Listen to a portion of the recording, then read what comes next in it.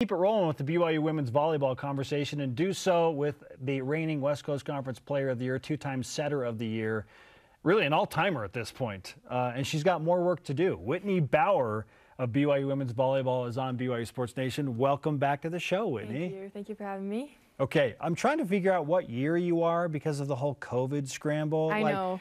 Like, where are you in school and where are you in your eligibility? Okay, senior school, and then I have 2 more years with volleyball. So this year and then next year. You have 2 more years of eligibility, yep. but you're already a senior academically. Yes, yep. Thank you, COVID. I guess there are some good things that came from COVID. That's great news for your coach. It's great news for your coach that you have 2 years. Everyone thinks you're the best player. The league certainly does, and history has shown that you're a spectacular setter. What's the key to setting the ball for your teammates? Things are going on, and you're the quarterback. What are you thinking about? Oh, man, all kudos to my passers, though, really, because it all starts with the pass. I mean, my volleyball players know it, but it starts with the pass and it ends with the hitter, so I get the easy job. I'm just the middleman. The easy job? That's one way to look at it. Okay, but to your point, yes, serve, receive. You talk to every volleyball coach in the history of the game across America. It's like, what's the key to tonight's match? Serve, receive. Serve, receive will be in that answer somewhere. And I almost hate to bring it up, but in the NCAA tournament, it got a little shaky there. Right. In the Sweet 16 match. Yes. So what do you do to shore things up like that after an emotional loss like that and then a long off season? How do you prepare yourself for Sweet 16 teams and opponents and the serve receive that goes along with that? Right. I mean, it's a lot of pressure, and I'm not a passer, so I don't really know that aspect. But I mean, after that Sweet 16 game, I just kind of forgot about it. But now we're back, we're trying to just take the bull by the horns, and we're working on our passing, and we're focusing on it, and it's something that we're working on, and it's definitely something in our control, so we're hoping that it gets better this year. What can you tell us about the passing, because you're receiving it, like you said. What can you tell us from your perspective? How has the passing been? Right, well, the cool thing about this team is everyone works so hard, so everyone's just willing to get better, and we got some new faces, and everyone just wants to get better, and so personally, from my eyes, I think it's gotten a lot better, so I think it'll be exciting this year. This is a program that's built for expectation, and the expectation is that you'll win the league again and be a contender in the country, and that seems to be just fine with you, right? Yeah. If they weren't expected, if that wasn't what was coming in preseason, be going, hey, you forget about us? Yeah. So when you see that, does it create more pressure, or does it go, hey, that's what we're all about here? Yeah, I think there's a little bit of pressure to it, being ranked #1 in the West Coast and being on the first team.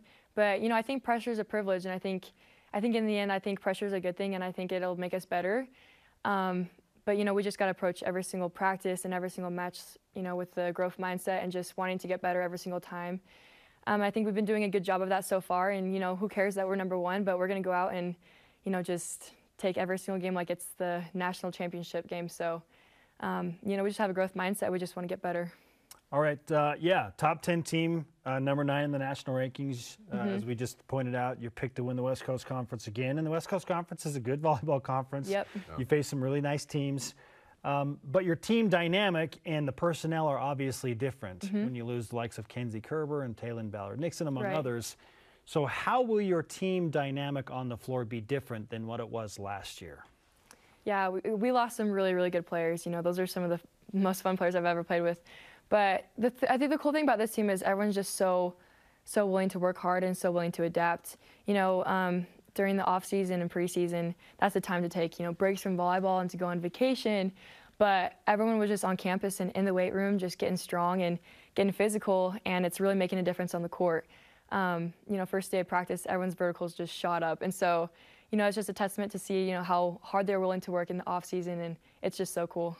When you're at home having Sunday dinner with your family, do you ever just start talking about, wouldn't it be great to have an entire team full of Bowers? I guess that conversation happens occasionally. Yeah?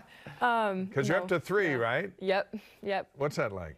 Playing with your sisters is like the coolest opportunity ever. I wish everyone could experience, playing with your siblings, and it's something I never want to take for granted. And it's cool because they know your strengths and they know your weaknesses, and they know when to push you and, when to ease off. And so I guess it gets a little competitive here and there. I stuff blocked Eden a couple practices ago, and and things got a little tense at home, but she just told me that she was coming for my fingers the next day. So, but it's all good. It's a healthy relationship, and it's something that I just would never want to take for granted. A healthy relationship. Yep. Yes. Nothing pushes athletes more than athletes in the family. Yeah, that's very true. Isn't that interesting how that works out? Yeah. Yep. Okay, so for those that aren't familiar with the Bower sisters, we've talked about you and what you do as a spectacular setter. How would you explain Morgan's game, and then how would you explain Eden's game? Oh, that's a good question. So they play different positions. So Morgan's a libero and Eden's an outside hitter. So I guess that in itself, they're very different. But Morgan's scrappy. Morgan's a very, very, very kind person, and so she's like the sweetheart of the team. But she's always just willing to give her everything. And Eden's just a little fireball. Like Eden brings so much energy, and so they're both kind of the same, and they're both kind of different. They both bring just great things to the team. So will there ever be a time where the three of you are on the floor at the same time? And has that ever happened? Three sisters on the floor for any BYU women's sport? I don't know. Like I know there's been two. There's been two. Sure. But I don't know about level. three. That's a next level.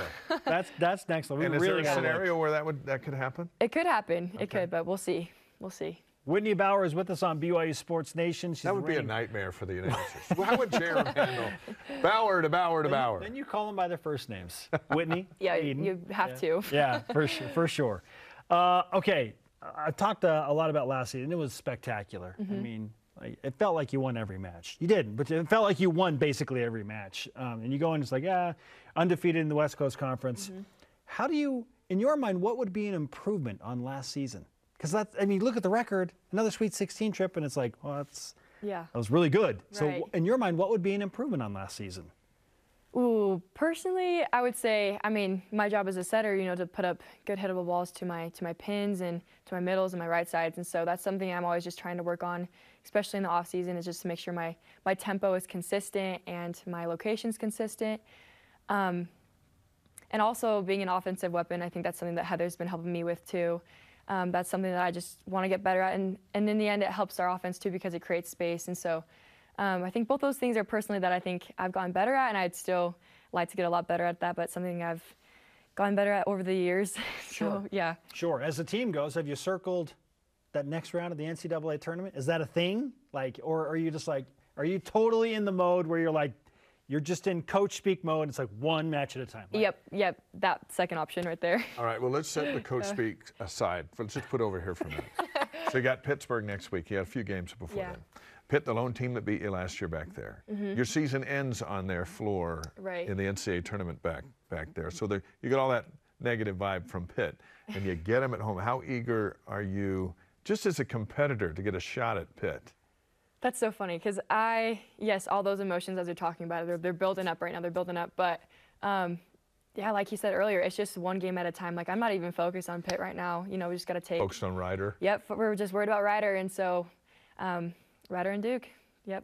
I'll maintain those negative feelings for you. You got it. I will step in. We'll keep them on this show, and then next week we'll be able to be in a better spot. But so great to have them at the Smith Field. Yeah, it'll be exciting. And Duke tomorrow night. I don't think Duke's been great early season schedule. Yep. We're very much looking forward to it and showing a lot of that on BYU TV. Whitney, thanks for putting up with our questions. Thank you. Thanks for hanging out with us. You're welcome. Say hi to the whole family. I will. the whole Bower clan, and let's give you some BYU Sports Nation karma for your opening weekend.